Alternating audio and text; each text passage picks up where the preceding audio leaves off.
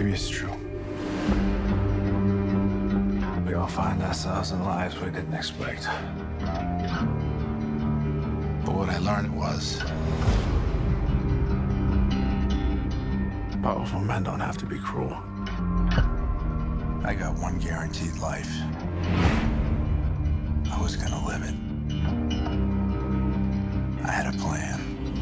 You said you would fall apart until the end.